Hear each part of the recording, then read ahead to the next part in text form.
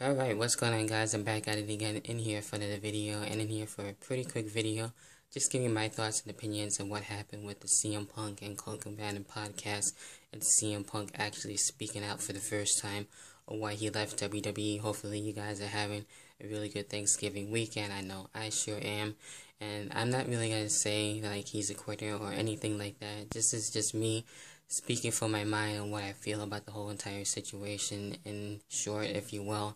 Just gonna keep it short and sweet pretty much. And if you haven't checked out that podcast, definitely go check it out. Try and leave a link down below in the description box, but I'm sure you can probably find it easier on YouTube, so I'm sure you could find it easy there.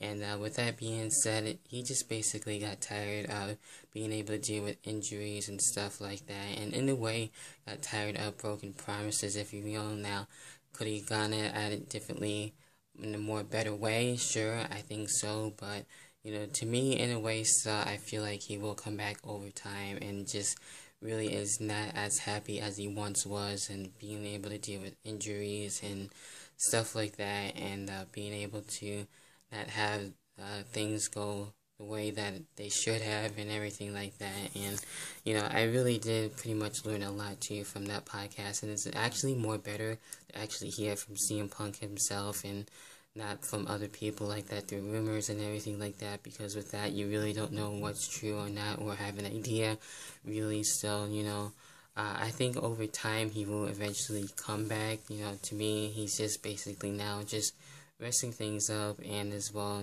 being able to do other things and feel happy in a different way. And eventually, once he's all set and basically more at 100% and feeling more fresher and not so burnt out in a way, then I think in time he will eventually come back to WWE and being able to do the stuff that he does and what he wants to do, and being able to feel more better that way.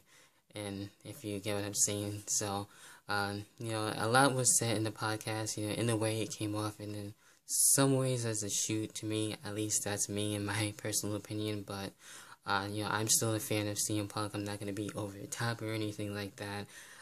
But I still am a fan of the guy and would like to see him come back. So a long time ago, of course, we saw Stone Cold, and with his situation, he wasn't able to come back for a while for other certain things. So I kind of feel in some ways it is kind of like that, and now I hope that he'll feel more well rested and being able to do other things that he wants to do as well.